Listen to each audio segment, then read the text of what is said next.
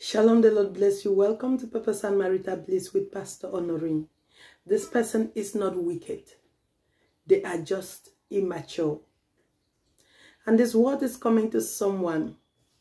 You are having so many misunderstandings with someone close to you. And they are really giving you a hard time. But God says, it's not like they are wicked or they just want to hurt you.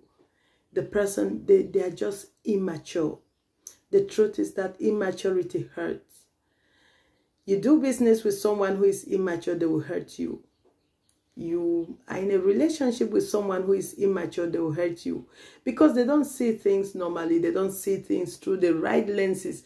They don't think logically. So they are mostly driven by their emotions.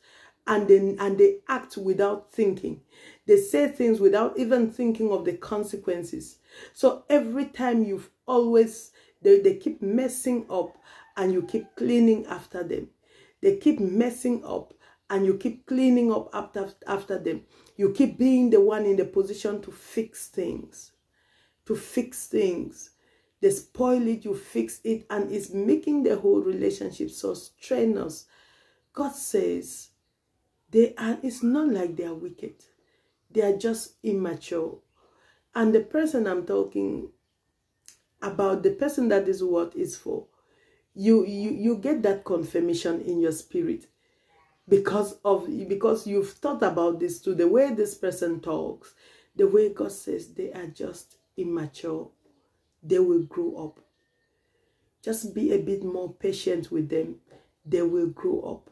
We just pray that that growth comes sooner. So expose them to the word of God, to the things, to knowledge. Just advise them when things are good to get more knowledge, God, so that they can get to grow up. And you understand that there is a better version of them. It's just swallowed up by immaturity. God bless you. Shalom.